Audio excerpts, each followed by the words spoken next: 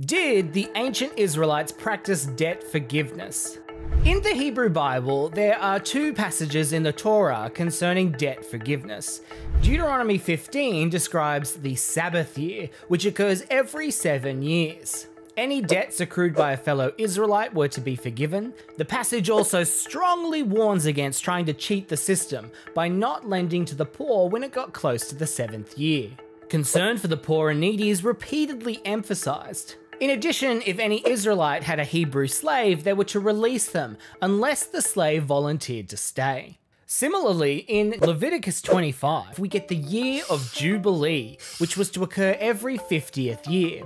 The passage explains that every 7 years the land was to have rest, no harvest, and there was also to be a property buyback scheme for those who sold land out of poverty. If they couldn't come up with the means to buy it back, then the property was returned to them in the year of Jubilee. Debt slaves were also to be released every 50th year.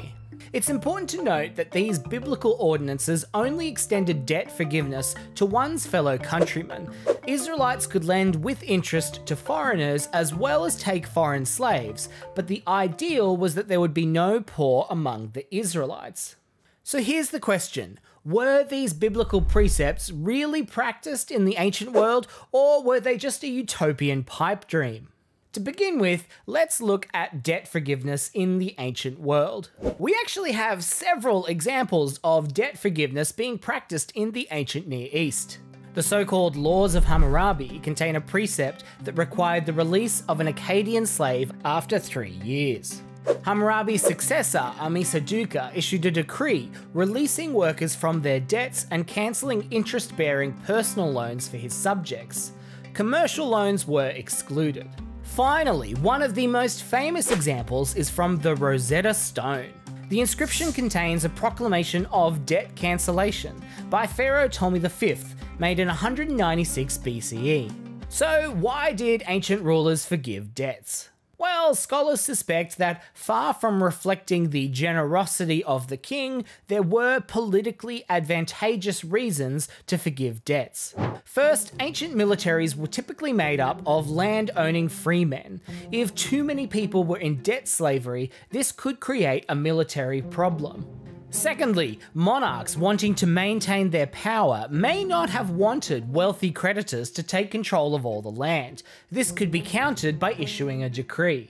Finally, too much debt slavery could have a detrimental impact on ancient societies and the economy, and it made one's country vulnerable. However, there's something different about the biblical precepts. In these ancient decrees, the monarch would forgive debts when it was advantageous to them, whereas in the Torah, it occurred on a 7 and 50-year cycle. So, was it ever practiced? While there's only limited evidence, the Bible does record 2 narratives which feature debt forgiveness. In Jeremiah 34, Israel's enemies are attacking Jerusalem. In response, the prophet Jeremiah tells King Zedekiah to enact the Sabbath year and free the debt slaves. Initially, the officials do this, but after the crisis, they took back their slaves. Jeremiah then lambasted the people for ignoring the 7th year of debt forgiveness, proclaiming judgment on them. The second time debt forgiveness is enacted in the Hebrew Bible, things go a little better. In Nehemiah 5, the people of Israel complained to Nehemiah about their harsh conditions, saying, "We have had to mortgage our fields and our homes to survive the famine. Our children are subject to slavery." Nehemiah talks to the nobles and the officials and demands that they cancel debts and return the land to the people, including any interest. And they agree without complaint. The story seems to suggest cyclical debt forgiveness was not already being practiced. Now, it's difficult to know if the passages in Jeremiah and Nehemiah reflect any historical reality around debt forgiveness or are simply there to serve the narrative, and it's not discussed anywhere else in the Hebrew Bible.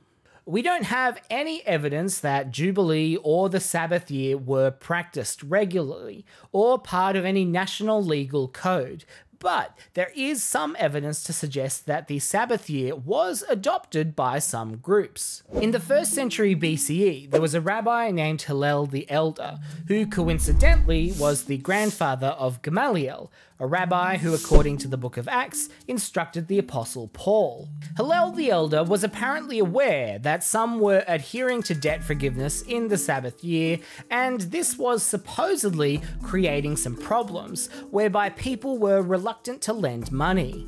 Hillel developed a legal loophole known as prosbul, which allowed debts to be transferred to a court. When the debt was owed to the court and not an individual, it survived the 7th year of debt forgiveness. Creation of such a loophole seems to indicate that prior to this, at least some Jews were practicing the Sabbath year in accordance with the Torah. We also know from Josephus and the Book of Maccabees that people were keeping track of the Sabbath year, and allegedly not harvesting their fields in accordance with Deuteronomy. However, some scholars are skeptical as to the reliability of these accounts. Regardless of whether Jubilee or the Sabbath year was practiced, at the turn of the millennia, the idea of debt forgiveness took on a new, more spiritual meaning.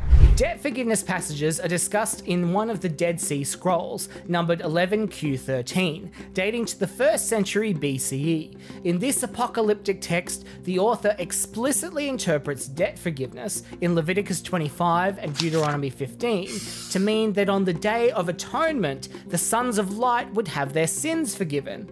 Thus, it shouldn't surprise us when in the following century, another apocalyptic preacher, Jesus of Nazareth, also uses the metaphor of debt forgiveness in regards to the forgiveness of sins. For example, in the Gospel of Matthew, the Lord's Prayer in chapter 6 reads, "Forgive us our debts, as we have also forgiven our debtors." Similarly, Matthew 18 records a parable by Jesus about a master who forgives one of his servants' debt. The servant then ruthlessly collected money that was owed to him. The king then punished the servant for his hypocrisy. Jesus taught that the master's forgiveness of debt was akin to God's forgiveness, and that his followers in turn should forgive others. So what can we say about debt forgiveness in the Bible? It was not a unique phenomenon to the ancient Israelites.